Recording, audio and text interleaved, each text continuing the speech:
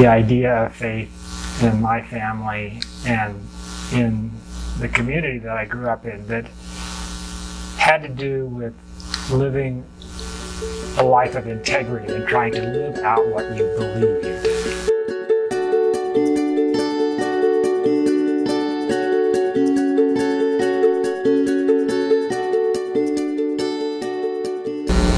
I think one of the reasons that I fit really well for that congregation for those initial years was that I was extremely biblically focused, which really appealed to the evangelicals. At the same time, I was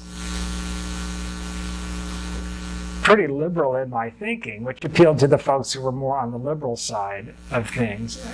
And I think that that kind of spoke to that particular community, which had that diversity within it.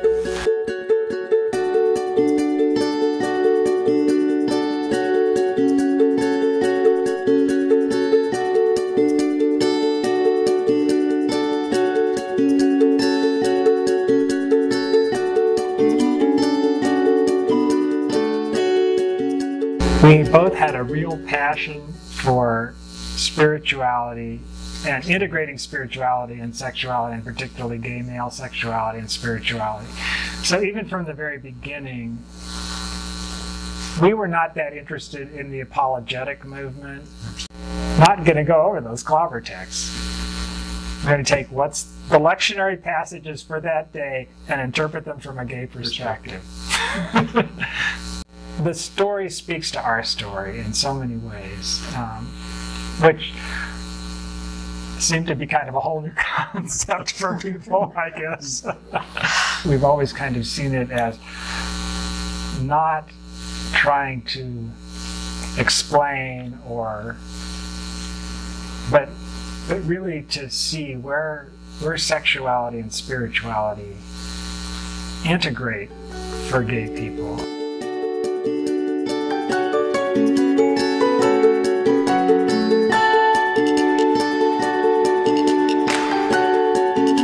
One of the issues we thought was aging in the gay community, and how do we honor our elders?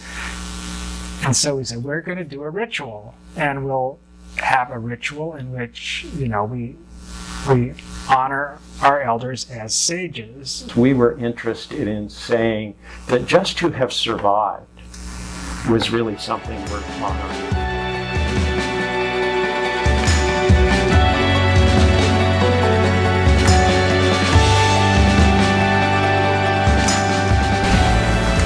Gay, lesbian, bisexual, transgender spirituality, the whole idea of sexuality that is not necessarily within specific boundaries, and that identity could either be fluid or it can be,